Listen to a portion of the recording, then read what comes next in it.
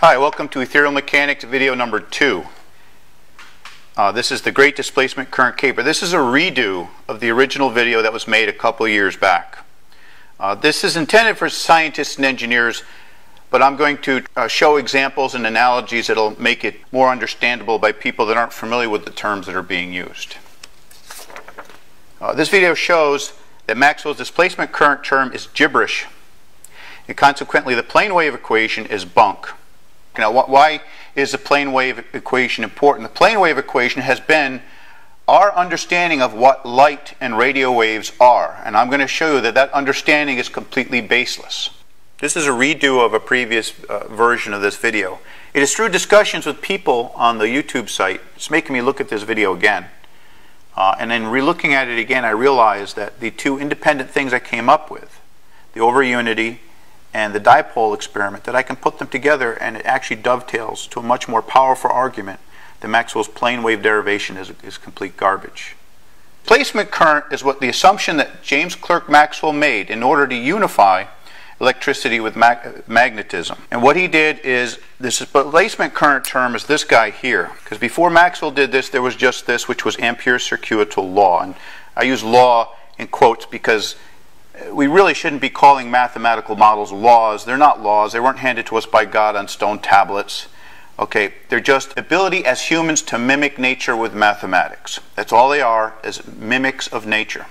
And this is what Ampere's circuital law said. And then in order for Maxwell to make the plane wave equation, which was the model for light, he needed to add this displacement current term. And by addition of this, okay, and this is now all of Maxwell's equations. He's given credit for all of these, when in fact the only addition to these equations is this. The addition of this allows these, if this were true, and I'm going to show you that this is false, but if this were true, it allowed that these two equations on the bottom could be inserted into what's known as Helmholtz equation, which is a wave equation, and be able to describe light as an electromagnetic field phenomenon. Again, if this term is false, the whole derivation is false. So what is displacement current? This is Maxwell's thought experiment, and it's basically just if you put two capacitive plates around a loop of wire, which is an inductor. So you have an inductor and a capacitor in series. This is what Maxwell used to make the assumption of displacement current. What is that? What is displacement current? Well, if you take electric charge from plate A, and it goes through the wire, I'm showing it outside for the case of simplicity, from plate A to plate B. Well, what Maxwell did is he put an imaginary barrier, and I'll show that with magenta, between the plates, and said, well, what happens to the electric flux on those plates? And there's electric flux lines that cross that imaginary barrier. And he found by doing some mathematical calculations that the amount of flux change, dd dt, was equal to J. In other words, the number of flux lines that cut that imaginary barrier were equal to the current in the wire. And so he called that the displacement current. And what I'm showing you here, these are the point forms of Maxwell's equations. The point forms and the integral forms basically tell the same story. All right, so if we take a look at what's going on at this capacitor plate in more detail, now with our knowledge of electrons, here's our imaginary magenta line. It didn't quite come out magenta in the printer. And here is the capacitive plates, and here is a section of the wire. We're just looking at this little section here. And you notice that matter is composed of equal number of positive and negative charges. Well, what happens when you start moving current around the loop this way is that this charge from this atom is going to uncover that positive charge, and it's going to move to the right. And that's going to push the next one and the next one, all the way around until when you get around to this side, this electron that was here gets bumped off and pushed into the capacitor, and these two, this uncovered charge with this bumped off electron, make a connection across the gap in the capacitor. And so what you have is you have the forward arrows from the electron, and you have the return from the positive charge going across the imaginary barrier. And so you have, and we're going to call the negative, we're going to call the electrons the positive here, and the positive charge is the negative here. So you have one of these plus a negative going the other way, which is +2. Okay, because when you add a positive and a negative going the other way, because that's a negative charge, or it's the opposite charge, you get a net addition of 2. Now you say, well, we're getting twice. Now, the way physics has worked this, they've worked out that this is all normalized, so this really only counts as 1. Okay, that's all been normalized. And I can do a whole video on that. That's, pretty straightforward stuff. It's just the way we normalize stuff to make it simpler. So you have to carry 2 all over the place. All right, so then what Maxwell deduced is he came up with that the current in the wire, the amount of charge that moves, is similar to the change in flux lines across the gap.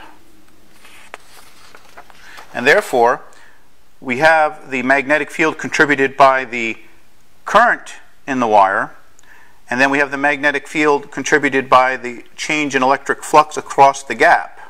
And so it doesn't matter where you are, if you have the current here, which is represented by J here, and the changing electric field across the gap, it doesn't matter where you are in the loop, you get the same contribution in magnetic field.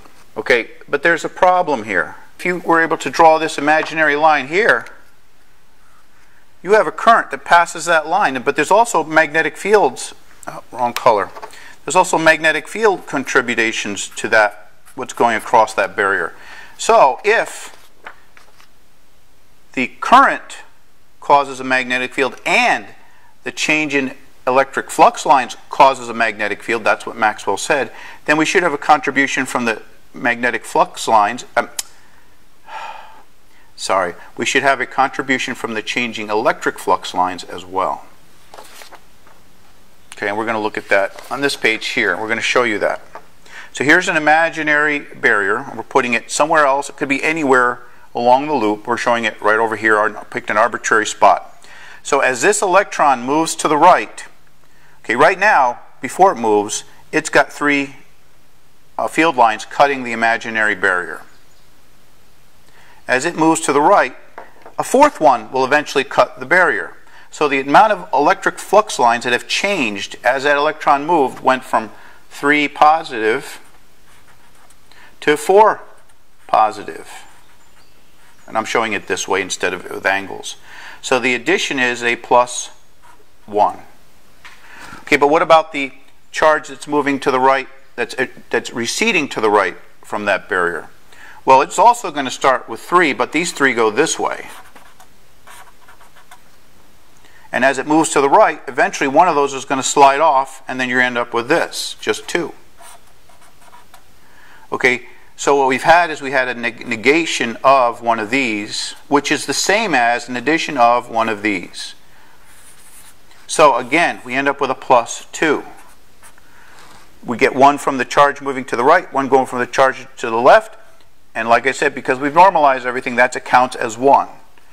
And if we do just a simple derivation using Gauss's law, which says that the charge density, and I put that there to remind myself, because when I did the video last time, I kept saying current density. It's charge density is the divergence of the electric field lines D. And just so you know, in electromagnetism, E and D are pretty much the same thing. They're only off by a constant, and H and B are the same thing, but again, only off by a constant. It makes electromagnetic physics so unnecessarily confusing. It's really a pain in the neck, and I'm doing away with it because it's ridiculous. There's no need for this extra variables to confuse things. Okay, but getting back to this, the divergence of the electric field lines, okay, gives you the charge density within that little finite. And we're doing everything again with point laws. You can do it with the integral laws. You'll get the same answer. I have that derivation on a paper somewhere. I'll put the link to it if I remember to do that. So this divergence, this whole thing is just a fancy simplified notation for this, which is the partial derivative of the flux lines along x, the partial derivative of the flux lines along y, and the partial derivative of the flux lines along z. But since we're concerning ourselves, we're going to simplify this because we're only doing stuff along the x direction here. We're just going to look at this term right now. Okay, we can ignore these for now, but we'll include them back in at the end. We're just going to simplify the derivation just by looking in the x dimension right now.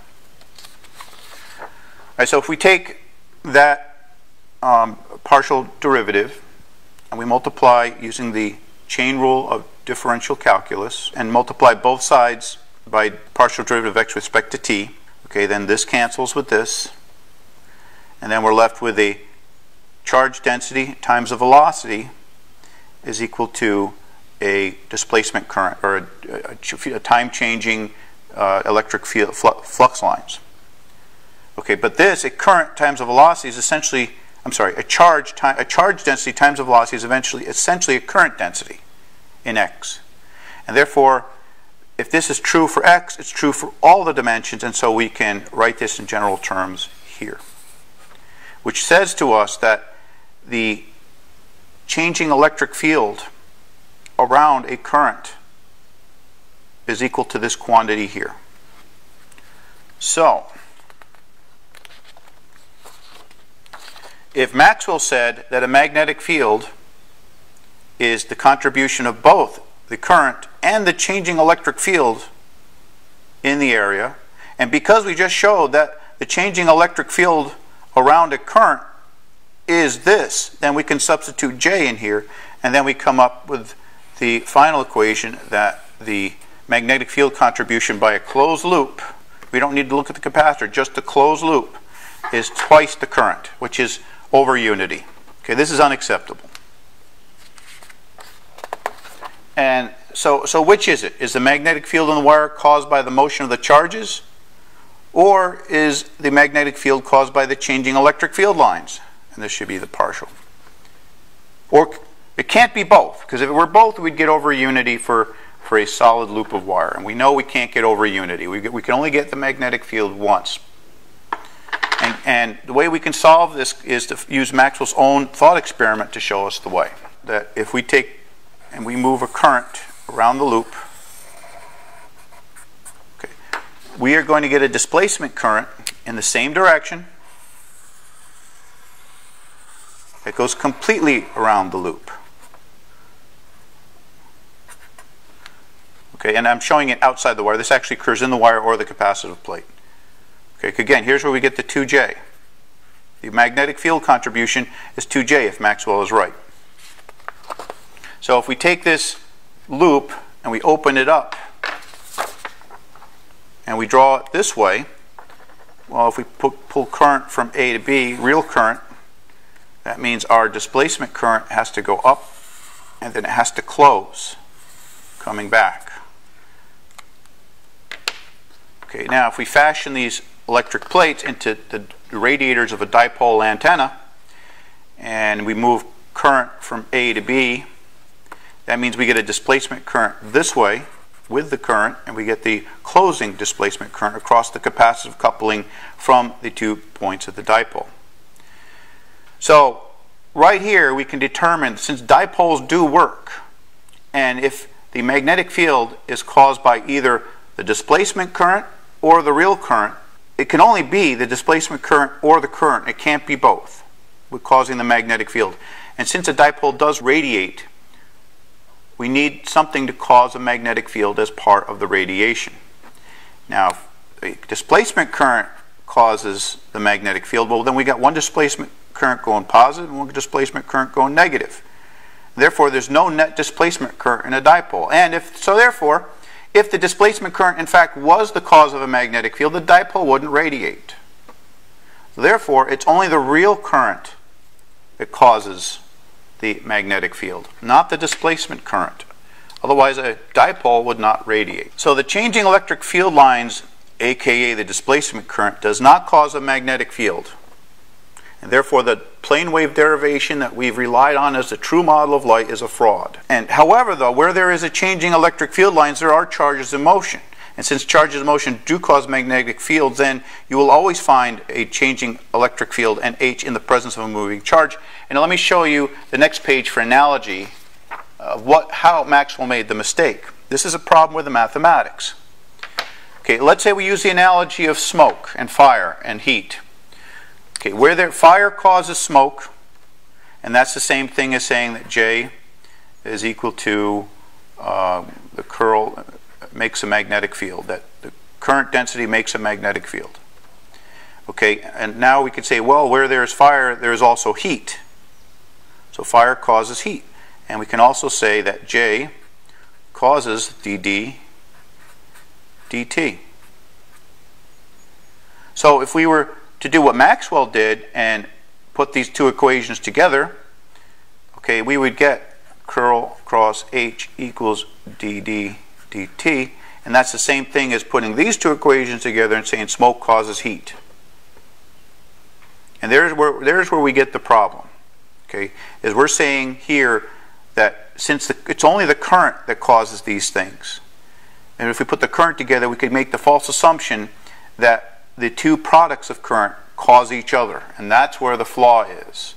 That's the same thing as saying that smoke causes heat, because if you go on with this analogy, if both fire and smoke cause heat, then fire should be twice as hot, and that's the mistake we got before with the over unity. Okay, but since smoke and heat is always present about fire, it's easy to make this mistake of causality. So we're going to be revising the rules of acquisition. We're adding replacing rule of acquisition 12 with mathematics without logic is alchemy. Math has unresolved flaws and ambiguities. Math needs to be constrained by logic and reason. And what we can do here is, if we were to put a particular symbol here, that fire causes smoke and fire causes heat, then if you try to put these together, you would get something like this, which would say that's not workable because you're missing the cause. And so we're going to add symbols to mathematics to infer the causality, so you don't get these bad causal relationships and fraudulent derivations, which Maxwell has. And I've seen this a lot in engineering, where young engineers will come in and just start throwing down equations and massaging them, and assuming that, well, if they get this, it must be the right answer because they did all the math right. Okay, and that's why we have the new rule of acquisition 13. Derivations are not proof, because math is a superset of nature. It's possible to derive many things that don't exist in nature. I mean, math allows you to have over unity and parallel dimensions and infinity, where it's possible that nothing is infinite and that over unity doesn't exist. So just because you can derive it doesn't mean it exists. And derivations need to be verified by observation. Okay, so recap. We demonstrated that a changing electric field cannot directly cause a magnetic field. This is the basis of Maxwell's plane wave derivation. Thus, the accepted model for light and radio waves are bunk. The goal of Ethereal Mechanics' new electromagnetism is to provide a better wave model for light, and improvements to mathematics are also in the works.